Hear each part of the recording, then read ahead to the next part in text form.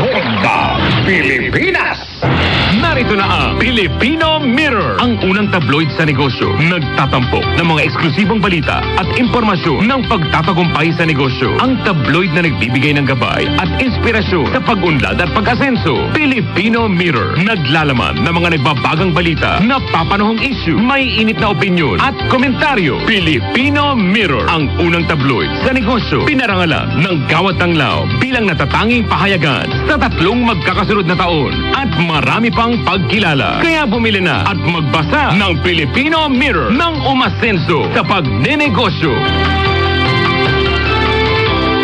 Huwag magpaloko, libre magparehistro at humingi ng ID at MDR. Huwag makipagtransaksyon sa online fixers dahil may panganib na peke ang makukuha mo. Huwag ding ipagkatiwala ang personal records sa hindi kakilala upang hindi ito magamit sa panluloko. Magbayad din sa mga accredited collecting agents lamang ng PhilHealth. Mag-report sa PhilHealth kung kayo ay may impormasyon o kung sakaling nabiktima ng online fixing. Para sa iba pang mga detalye, mag-post ng tanong sa official Facebook page ng PhilHealth. Walang sinisi ang sakit. Mahirap o mayaman, maari kang matamaan. Kaya huwag ibaba ang depensa laban sa magastos na gamutan. Siguraduhin updated ang iyong kontribusyon, pati na ang inyong membership record sa PhilHealth. Ngayong pandemya, alagaan ang kalusugan.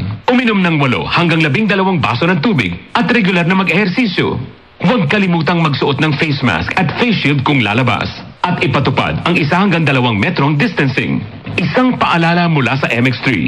Be extraordinary with MX3. Hi, I'm Cathy Solis, Chief Communications Officer. I love MX3. Matagal na po ako nagtitake nito, kaya mahalaga to sa akin. In my life, I really feel God's love. In my challenges, I really feel that He's always by my side. My body's the temple of the Holy Spirit, so I take care of my body by eating healthy food and doing simple exercises like walking. I'm a believer of MX3. Noon pa man, naalaga ka. I'm Cathy Solis, bilib ako sa MX3, kaya ako'y uminom ng MX3. Mahalagang paalala, ang MX3 ay hindi gamot at hindi dapat gamiting panggamot sa anumang uri ng sakit. Sa Lhuillier, Kwarta, Padala, sending money is as easy as 1, 2, 3. 1. I-fill out ang form at magbigay ng valid ID o diamond card. 2. Iabot ang pera sa frontline associate. 3. Kunin ang customer's form copy at resibo. Dali, diba? ML Kwarta, Padala. Maaasahan lagi. Lhuillier, tulay ng pamilyang Pilipino. Basta Kwarta, Padala, mag-Lhuillier na. Lahat sigurado.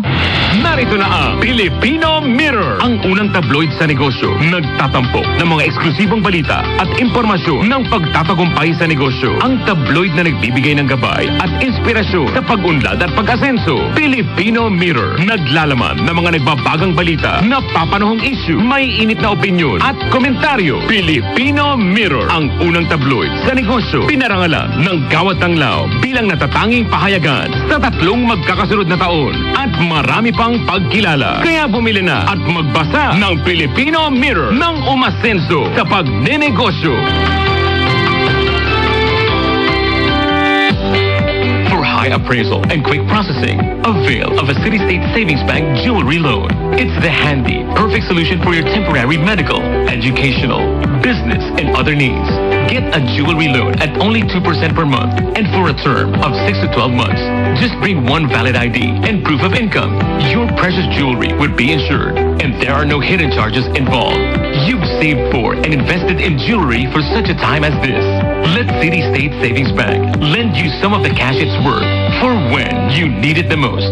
Inquire now at your nearest Citystate Savings Bank branch or call 8470-3333 or visit us at our Facebook page.